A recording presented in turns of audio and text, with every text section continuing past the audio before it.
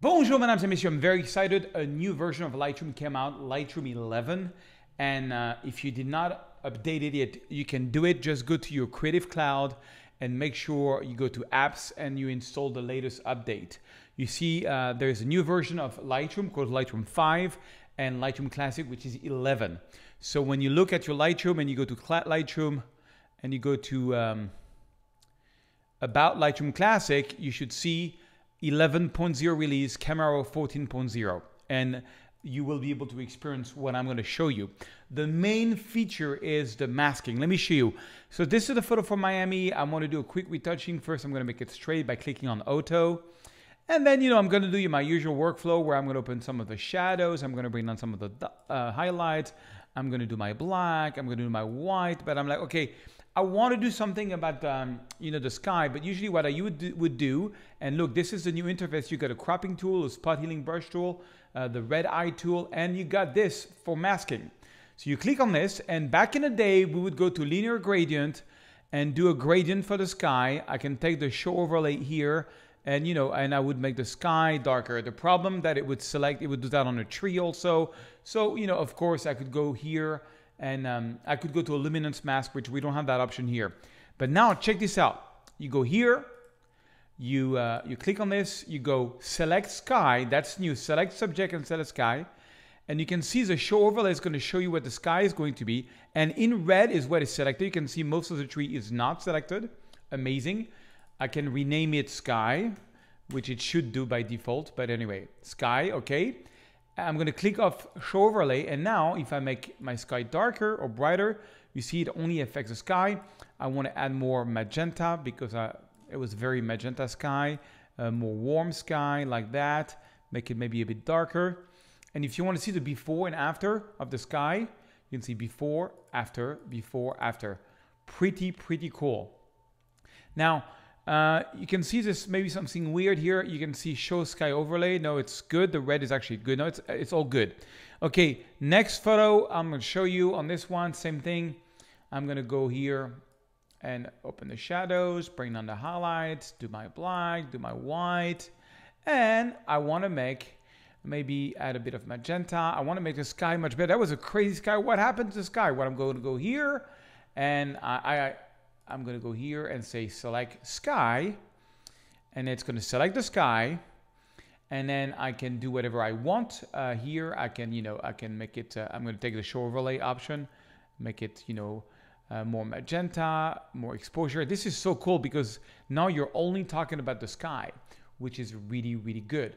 Now let's say I want to do something for the rest of the photo. So I could go here, create a new mask. So plus, I'm going to create a new sky mask, okay? But this time I want to work on everything but the sky. So I can click here on invert, and now I can rename it not the sky, for example. And then I can click show overlay, and then I can say, okay, I want to make this brighter or darker. Actually, I can, maybe minus clarity, add some texture, lower the exposure or whatever. And now I'm only dealing with what's not in the sky. So that's really kind of cool. Let me show you another example that's a little more complex. So you can go here, and I can go, instead of going select sky, I can go to select subject. And now only my daughter Marine should be selected. You can see by default I got the overlay. And I can just make her brighter, darker. In this case, I want to make her a little bit brighter, a bit less saturated. Okay. And then... and let's see the overlays. Oh, you can see there is some here that was selected for some reason. That happens sometimes. You can click on a mask and you can say subtract brush, and I'm just going to erase that from the selection so it only affects her. Okay, and I can again rename this to Marine, my daughter, and then let's create a new mask just for the sky. Boom, so now I've got two masks. This one is just a sky. Let's call it, well, it says sky actually. Let's call it sky.